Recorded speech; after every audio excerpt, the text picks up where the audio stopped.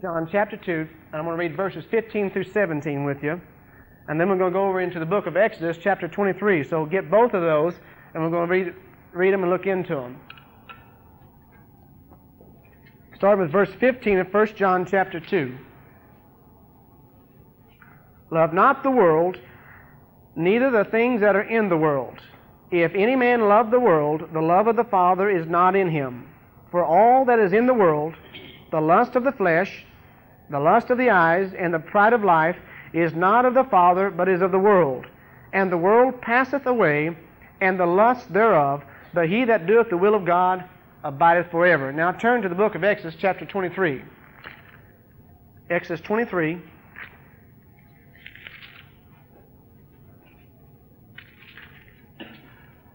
I'm going to start reading with verse 26. There shall nothing cast their young, nor be barren in thy land. The number of thy days I will fulfill. And I will send my fear before thee, and will destroy all the people to whom thou shalt come. And I will make all thine enemies turn their backs unto thee. And I will send hornets before thee, which shall drive out the Hivite, the Canaanite, the Hittite from before thee. Now notice verses 29 and 30. I will not drive them out from before thee in 1 year, lest the land become desolate, and the beasts of the field multiply against thee.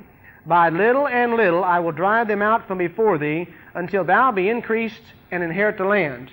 And I've called this teaching the beast of cosmos, and I've tied these two scriptures together, simply denoting, as Exodus says, I will not drive them out from before thee in 1 year, lest the land become desolate, and then the beasts of the field multiply against thee.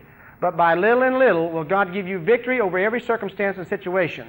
You don't go into instant growth and maturity and development. It's by little and little that God develops within you the ability to overcome and to conquer what we call the beasts. God called them that. Now the word cosmos is what we have the English or the King James word for the word worlds. Love not the world or the cosmos. And there are two Greek words for the word world, cosmos and aeon. Aeon means the age, or Satan is called the god of this world, which is aeon, the god of this age. But right now in 1 John chapter 2, he says, do not love the world or the cosmos.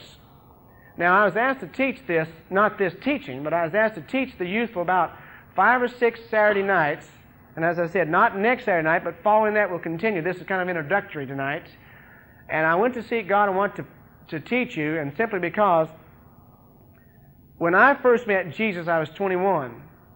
And the first thing I encountered was teachings not on this, but everyone said, well, don't get involved in the world. And all of a sudden that term became very vague to me. It ever happened to you like that? All of a sudden, well, don't get involved in the world. Okay, I sure won't. Had no idea what it meant except the world.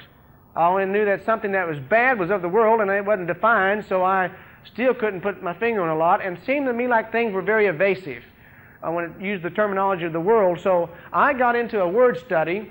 I began to search the Scriptures, and I found out that the world has a two-folded understanding. And the main 3 groups of the world is called the material universe. You'll find that in certain Scriptures, Acts 17:14, Matthew 13:36, John 1:10, Mark 16:15, speaks about this whole universe. Then there are other Scriptures that call it the inhabitants, and there are those Scriptures, you need to write those down. But the one I want to talk about is the worldly affairs. And this cosmos denoting the whole circle of worldly affairs, appetites, desires, attractions, delusions, deceptions, everything that appeals to one's carnal nature or desires. It's everything that's set out there to draw you away from God, and of course, obviously, since it draws you away from God, is to be obstacles and hindrances to the cause of Christ. And there are things set out there in the world that are set there specifically to destroy your relationship to Jesus and to draw you away from both your relationship to God and to His Word. And I want to share with you some, break it down in some detail. The worldly affairs, love not the world, the cosmos. Now I'm going to give you a definition of the word cosmos. It's this: an orderly arrangement or organization, well-planned system, harmonious functioning, perfect order. It's also used in Peter that he says the ladies do not adorn themselves to a certain fashion, a certain way. Well, that word is cosmos, the word adorning. Don't adorn yourself to the fashion of this world. Don't look like the world. And the reason being, I want to make this very distinct and clear tonight before we go any further. The word world is not God. You understand that? God didn't create the order of things that you're seeing today. He created the world, but the order of it He did not create. He created the world, the universe, and the inhabitants. But as you see it right now, God has nothing to do with the cosmos. Jesus said, my kingdom is not of the cosmos. My kingdom is not of this world. And He said, I've come to introduce to you the kingdom of God that is at hand. Denoting, you need to make a distinction in your mind, that there are two kingdoms, two world orders. One's the kingdom of God, one's the kingdom of Satan. And when you and I were born again, we were born into a hostile environment. For Jesus Himself proclaimed that He did not come here to bring peace, but what? Division. What is He dividing? The righteous from the unrighteous, the light from the darkness. And He separated in Genesis 1 the light from the darkness, type and a shadow of Christ coming. When He set up His kingdom, His order, it was not the cosmos. He began to separate the first day and the second day, the third day. He began to do the same thing that His Father did in the natural. Paul said this in Corinthians, that which is natural, then afterward that which is spiritual. So the natural 7 days, and Christ came and set up the spiritual 7 days, which are the 7 feasts. Now I'm not going to get into all that with you, it's not important right now, but just to show you that Jesus Christ has His order that conflicts with this world system. And this world system has an appealing factor, as it says here, that it's just filled with worldly goods, endowments, gifts, riches, advantages, and pleasures, which though hollow and fleeting, stir the desire of man and seduce us from God. The express purpose of them is to keep you from living the victorious walk with Jesus. I had a dream about 8 months ago. I want to share it with you along this line. Now this, I spent a lot of years studying this and running it all out. And it'll help you if you do take notes, because it'll save you a lot of years of having to repeat it. But let me share with you about what happened about 6, 8, maybe 8 or 10 months ago. I had a dream. And in this dream, I saw that I was standing on the ocean, kind of the shoreline there, and there was a whole bunch of people there. And I found myself with an overwhelming desire I was involved in a race. And I knew all the rest of them was, but they were not as fervent or desirous as I was to get the race started. And I started asking people, aren't we involved in a race? How come no one is interested? Oh, they'll get around to it. I said, well, I've got to get going. I feel like I'm involved in a race, and I've got to get going now. Remember what Paul said, that we are to run this race with patience, hupomone, or the ability to remain constant? Remain constant during the running of the race. No vacillating, no wavering, no ups and downs with Jesus. Isaiah 40 says that John the Baptist prophesying that Jesus Christ is going to come and He's going to raise up all the valleys and lower all the mountains. In other words, He's going to bring a balance. Consistency, no ups and downs, no valleys and mountaintop experiences. It's time to walk an experience with Jesus, consistent day in and day out. Well, I found myself in need of a fervency to continue this or to start this race. So I took off and I started running and I dove. And I don't know how it happened, but in the vastness of the sea, it became a very narrow little creek or river kind of thing. And I saw everyone else start to take off then. Some stayed behind, some didn't care, some were still kind of apathy, but others were not. Some were fervent, some weren't. And as I began, I felt such a desire, and I kept saying to myself, I'm in the race. I must keep going. I must keep going. And then I got to this concrete or block wall, and when I swam right up to it, I looked both sides, and there's no way of getting around it. And I thought, what am I going to do? I've got to keep going. I can't stop. I know I shouldn't get out and look around. I've got to keep going. Well, when I did, strangely enough, from nowhere came this elevator. And the door opened up. It was on the left over here. And this guy, 2 guys were in there. He motioned me. Come on, we'll show you where you're going. I said, do you know where I'm headed? Oh, yes, we'll show you. We know where you're headed. Well, I got on this elevator, and they took me to this floor. And when the doors opened, I stepped out into a room. It was a beautiful apartment. And then it was arrayed with all kinds of alcoholic beverages and things like that. And a whole bunch of women were there, and they were very loosely dressed. And they began to say to me, before you continue to race, stay with us for a while. We've been sent to entertain you. And I said, I'm not interested. I have to get back to this race. I'm in this race. And the whole dream was kind of ridiculous because that's all I said. And people were very offended by it. But I kept saying, I'm not interested. I've got to get back to this race somewhere. I've got to get back into the race. I don't have time. No, and they got very offended. Of course, it threatened the women's ego. But I said, I wasn't interested. So I turned around, walked back out, and when I did, the elevator was there. Well, they got me and took me somewhere else, and when I didn't know whether I was going up or down, and I have a feeling it was down. But when the door opened up, I stepped out, and when I did, I stepped out into this carnival circus concept. I mean, everything was going on. All kinds of stuff was happening, and everybody was luring me or saying, here, try this, and try this, and try this. And men and women of God and ministers of God, and they were coming up and seducing me with their money and say, here's how you get money, and here's how you do that. And I started looking around, and I started saying, God, what am I doing here? So I started asking everybody, I'm in this race. No one was interested. Can't you see what I'm doing? And they're trying to win cars, and they're trying to win color TVs, and they're involved in this one thing and that one thing. And I kept tapping them on the shoulder and says, can't you tell me where this water is or how to get around this block wall? I'm in this race, don't you see? And I've got to get going. And they kept saying, I don't have time for this. Can't you see what I won one. You know, I won this. Look what I just won. And they were so involved in this thing that I couldn't get anyone's attention. And I grew more frustrated and more frustrated as this dream went on.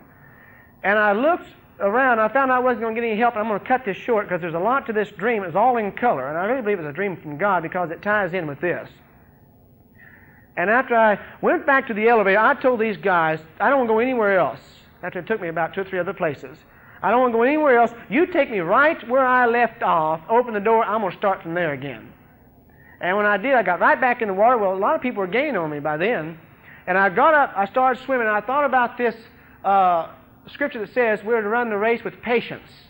And I knew what that word hupomene was. It means to remain constant. Don't go to the left or to the right. Don't vacillate or change. Don't be double-minded or waver. Continue on the direction you're headed. And I thought, but this brick wall. And I thought, oh, of course, faith removes the block walls. So I swam right up to it, and sure enough, there was no temptation taking you, but such as common to man, there was a way of escape. And I looked down there, and there must have been about a 3 or 4 inch gap underneath this block wall where you could swim underneath it, and I didn't know it. I thought it went all the way down.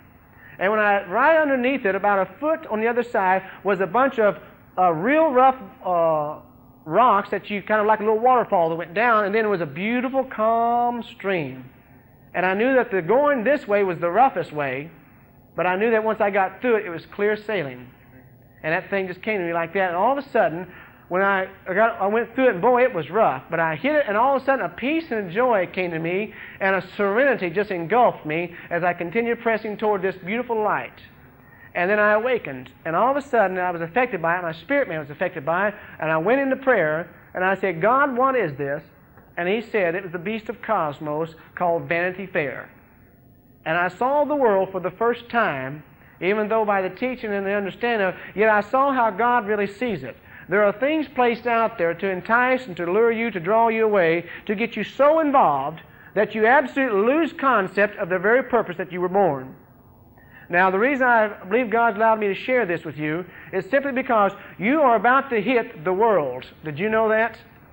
Some of you may be offended at that because you say, well, when they told me that when I was a youth, I said, hey, I know what I'm doing. Well, I really didn't. I didn't know what I was doing until I met Jesus. And of course, you got the edge on me. You know Jesus at a young age. I didn't know until I was 21. But I found out that this world system was not of God.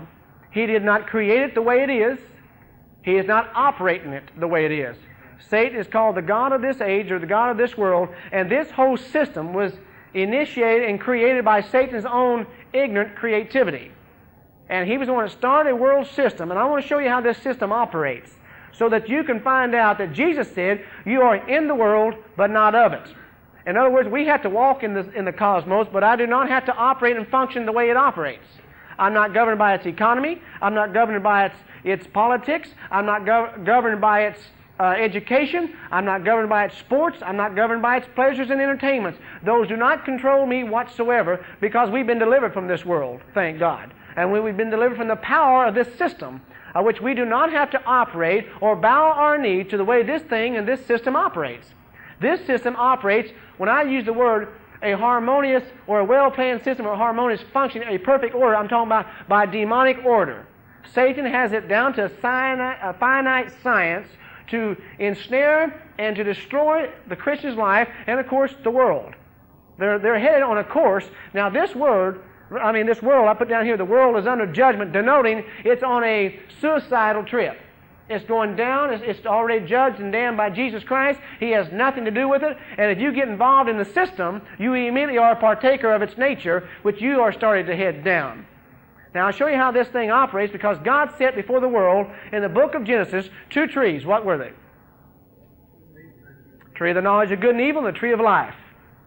And God did not initiate the tree of the knowledge of good and evil. He just revealed that it was there. He showed Adam and Eve that I am not the originator of that system, but I'm going to show you that you are not the first that sinned. Of course, at that time they had not sinned, but Satan was the first one. And when he sinned, he set up an opposite order or system. Totally opposite of light, opposite of love, opposite of God's life. It was a road to death, destruction, and hell rather than heaven. It went the opposite direction. And God told Adam and Eve, I'm going to set before you my way. I am the way, the truth, the life, the tree of life, Jesus. And I'm going to show you what is the alternative way or the other way to go. It's called the cosmos, the system of the world. Who is, obviously, the mind behind the system. I think we know who that is by now. But we'll get into some of these scriptures. But the mind behind that system of the cosmos was the devil himself. And if you are a partaker of his fruit, in the day that you partake of, you shall surely what? Die.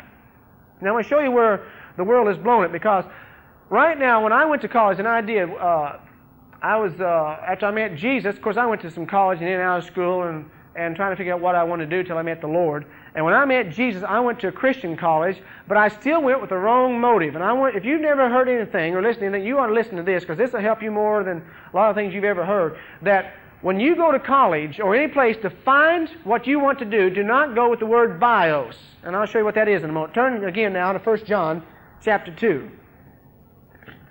I'm going to show you a mistake that is easily made by partaking of the tree of the knowledge of good and evil. Look at verse 15 again. Love not the world, neither the things that are in the world. Notice those two things. Do not love the system, nor the things of the system. Now let's look at the things for just a moment. Verse 16. For all that is in the world, here's the things of the world, the lust of the flesh, lust of the eyes, and the pride of life, and the word life is bios. Anybody ever study biology? What is biology? Study of living things. Exactly. All right, there are three Greek words for the word life in the King James. Zoe, suke, bios. Zoe is always, I've come that you might have Zoe, life, God's life. Suke is a Greek word which we understand that he that loves his life, suke, self-life. Suke is also translated soul. So anytime you find a King James word that uses the word soul, it's suke. The self-independent life, and man is a spirit, he has a soul, he lives in a body. And that spirit man will partake of the tree of life, but the suke, the self-life, partakes of what he wants, independent of God. And that's the man that pursues the bios, which is livelihood, or the study of his own life. I want what I want to be. Whatever I want to be is fine. I don't have to check in with God. It's my life. I can do with what I want to. You ever heard those statements? Hey, Mom, it's my life. I can do what I want to with it. It's called a death or a suicide trip. And you are speaking, you are uttering from your God the devil when you say that trash. It's not your life. Whose life are you? Your God's. It's going to be either your body or his body, your life or his life. Now God has set before you the tree of life and the tree of the knowledge of good and evil. And the decision is going to be yours. You'll either accept God's way for your life, or you'll choose your own, and when you choose your own, you automatically start dying. It's on a course downward, judgment. All right, as a result, when I went to college, I said, this is what I'd like to be, and I'd like to do this, I'd like to do this, and I'd like to do that. I'll try this and this and this and this. And I never asked God what my bios was. God knows what you're called to be. You may be called to be a carpenter or a welder or a dentist or a doctor or a psychologist. You may be called to be some of those things. But it is not your choice to seek those things. It's yours to seek God, and He'll tell you what He's called you to do, and then you pursue His life rather than your bios. It's called the pride of bios. Hey, I'm a doctor. You ever heard, statements like that? I'm a lawyer. Doctors and lawyers, and I'm not condemning them, it's just that Jesus said, woe unto them anyway. And I found out why. There's a pride of livelihood. The guy comes in his own Learjet, he gets off, he's got his cool shades, and he looks down at everybody else as he passes through with this young girl that's laying all over him. It's called the pride of bios. That guy doesn't know it, but he's on a world of this cosmos system that's taken him down. He's on his way to defeat. He doesn't even know it. So what God is doing with us is giving us the revelation and the understanding that we do not seek those things that appeal to our eyes, to our flesh, or to the pride of life, what we want to be. I stopped trying to be and found out through Christ I already was. You ever experienced that yet? You will, and you already in Christ, you just need to have your mind renewed to it. I stopped trying to be something when I met Jesus. I found out I already was in Christ a new creature. That was a good start. From then on, as I began to partake of the tree of life, I began to have God's will, way, and order unveiled unto me. And as it began to be unveiled to me, I just made decisions what was already decided for me. Because I found out that my body was not my own, but it's God's. So it is with you. The Word of God says your body is not your own. You've been bought with a price. Therefore, glorify God in your body and in your spirit.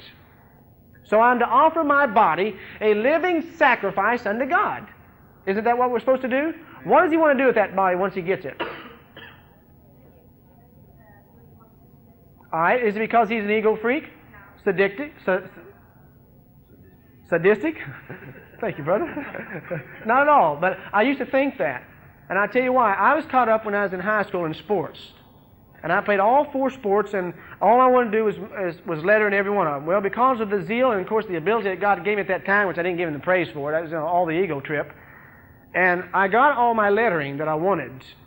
But the only problem of it was I found out a problem. On Friday nights when I did good, I got to standing ovation. On the Friday nights that I didn't do so good, boo. And when I met Jesus, I had a problem with an unrenewed mind. And I come to a point with God one day, I fell on my knees across, well, a little altar. It was a weight bench, but I use it for my altar. And I fell across it and I said, God, I'm through working for you. All you want out of me is just something that you can get your reward out of. And all you want me to do is to work for you. And then when I do good, you're happy. When I don't do good, you're unhappy. And I said, you're too demanding. I can't do it. I didn't know that wasn't God. See, my mind wasn't straight yet. I was identifying my Father to the world system. And when I minister well or do something and people get their needs met, you're happy. But if I bomb out, you'll get upset and want to throw me away. Well, I went on a 6-month, what would you call it? Quit. I quit with God. I just said, I'm going to still love you and follow you, but I'm not doing any other work for you. Because all you want to do is just, when I'm in the spotlight, you like it, but when I'm not, you don't get the praise, and if you don't get the praise, you're unhappy. And I had this concept. And I quit, and after about 4 or 5 months, actually about 3 months went by, I started seeing God begin to love me anyway. And I got confused about that. I thought when I quit working, He'd just shine me on. But I began to find out the more I went in His presence anyway, the more He loved on me anyway, and His presence became more real and more real and more real and more real to where it didn't seem to bother Him. And I began to find out that doesn't mean anything to God. That's not the way He's thinking. And all of a sudden the Scripture came to me after about the fifth month, and that was, the Scripture says, if you love me, you'll obey me. Amen. The only reason we obey Him is, do you love me? And I began to find out I love Him. And I found out He did not respond that way, and when I bombed out, it didn't faze Him at all. If I did good, it didn't bother Him at all. If I did bad, it didn't bother Him, as long as I was serving Him out of pure heart. As I was really trying to grow and mature and walk in the grace and the light that He gave me, He continued to love me. And I found out something else about God. Paul says, while we were yet in our sins, He died for us. When? When we were good? No. You see, for God so loved the world, this whole stinking system and the people that's in it.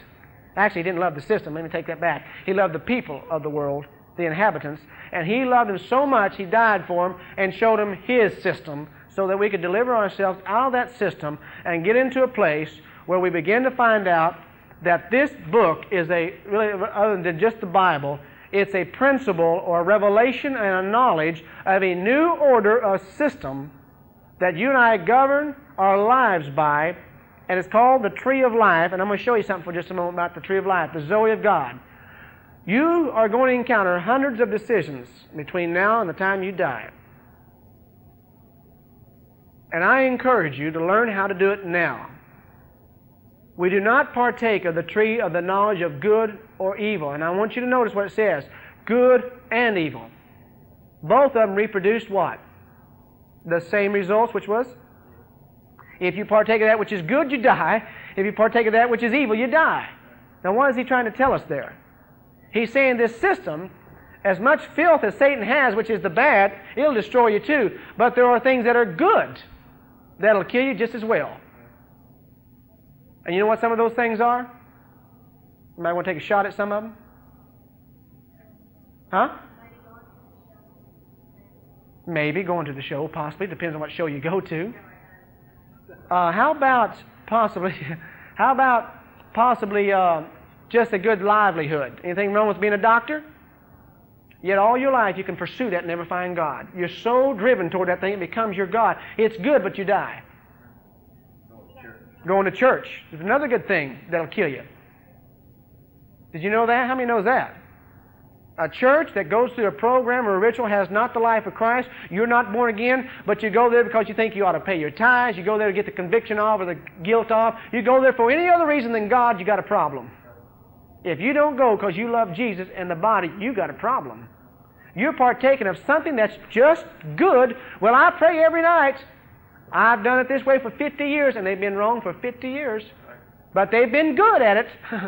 But they still partook of that which is good, the knowledge. Now notice the word, thou shalt not partake of the tree of the knowledge of good and evil. What man loves knowledge? The spirit or the soul? The love of knowledge comes from what area? The suke, the soul realm. Because the love of God comes from the Spirit. He wants revelation of God. He doesn't need to know God, because the Word of God says the natural man cannot know the things of the Spirit, neither can he receive them. How's it come?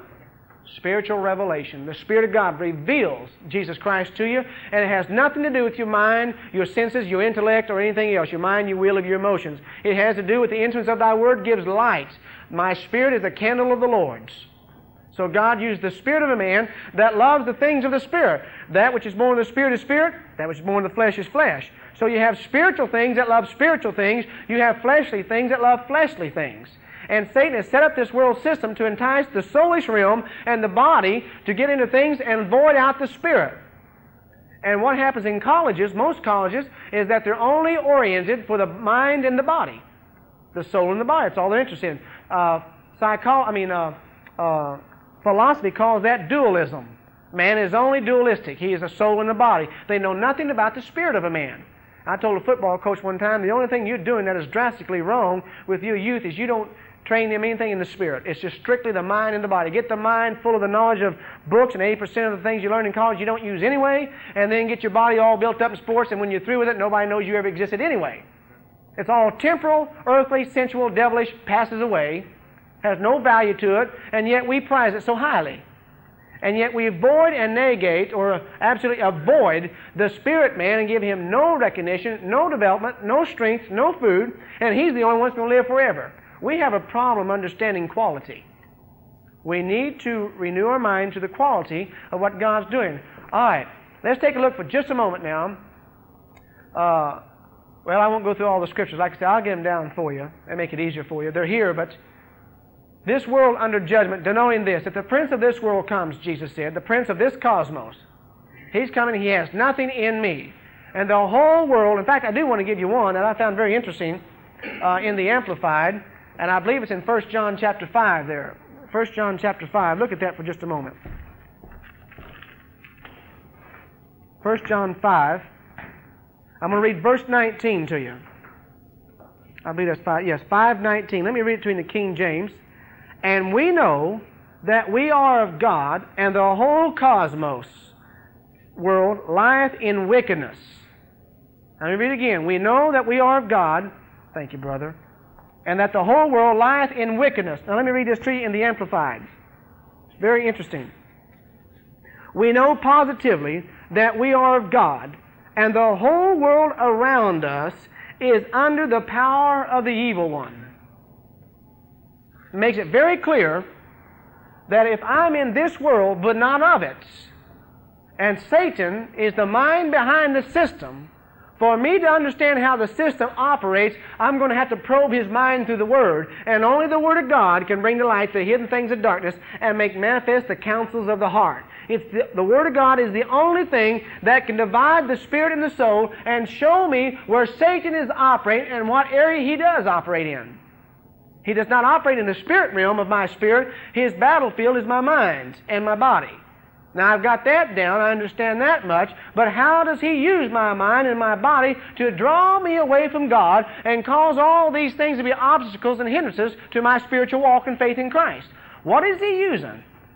And then I began to search the Scriptures to find out more about what Satan uses, and all you have to do is go back to the book of Genesis, chapters 2 and 3, and find out about this tree of the knowledge of good and evil, and how it appealed to Eve, how it appealed to what 1 John said, and they're identical. What Eve saw, in fact, turn to it for just a moment.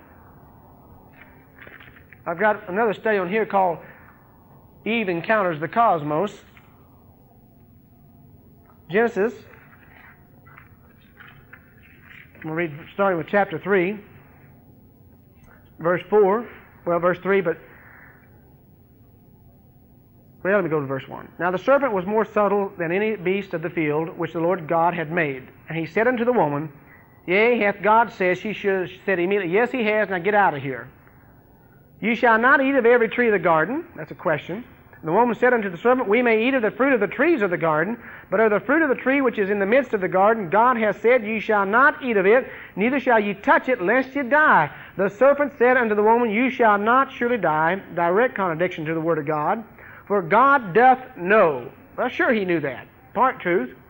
That in the day you eat thereof, then your eyes shall be opened, and you shall be as gods, knowing good and evil. Now let me ask you something. Did not Jesus in the book of Psalms, or God in the book of Psalms, call us gods? His intention was to do exactly what Satan prophesied. To open our eyes to know good and evil, life and death, so that we could be as He, which is a new creature in Christ. But the way they went about it was the opposite of the way God wanted us to go about it. But He wanted us to have the same thing that even Satan prophesied. I want you to be like me. If any man be in Christ, he's a new creature, and we know everything reproduces after its own kind, which we're Christ-like. They were first called Christians in Antioch. Didn't they just start calling themselves Christians? They were first called that. I wonder why. It's easy to call yourself a Christian. It's different when they call you one. Then you've got an ace in the hole. You've got something showing forth rather than words. They call them Christians, but they first were called Christians in Antioch. So he says here, that's true. God knows that when you partake of the tree of the knowledge of good and evil, which was not the one He's supposed to partake of, but the same results would have happened without condemnation if they'd partaken of the tree of life. They would have partaken of the life of Christ or of God, and the light of God would have went on inside them, and they would have seen both sides of the system, power of Satan and the power of God, and they would have known to avoid Satan all their life and continue with Christ or God. And then they would have been like gods, like Christ, in His image after His likeness. Now notice verse 6. And when the woman saw, the lust of the eyes, that the tree was good for food, the lust of the flesh, and that it was pleasant to the eyes, again just reiterates it, a tree to be desired to make one wise, the pride of life, the wisdom of this world. Now man, notice what, well, I'll finish it. She took of the fruit thereof, and did eat, and gave to her husband also with her, and he did eat, and the eyes of both of them were open, but they were closed. Isn't that interesting? They were open, but they were blinded. The moment they had their eyes open, they went blind. So he's literally saying to us that this world system has a desire or things that entice to draw you away and get you involved in something that is not God's. Now, remember this. When we're going to discuss this next time, the mind behind the system, we're going to take a close look at this mind. How this evil work of Satan operates, how he plans destruction and death and to destroy you, and what he uses to do it. It's a sad thing that he'll use your own brother and sister against you. We've got to be so wise. We've got to be as wise as a serpent, but as harmless as a dove. We've got to be wise in this world system to keep ourselves from the world so it does not become a part of our life. I want to cover one more area here, I think. Let's take the world under judgment for just a moment and discuss some scriptures. I gave you 1 John 5, 4 through 5. Now look at James chapter 4. James chapter 4.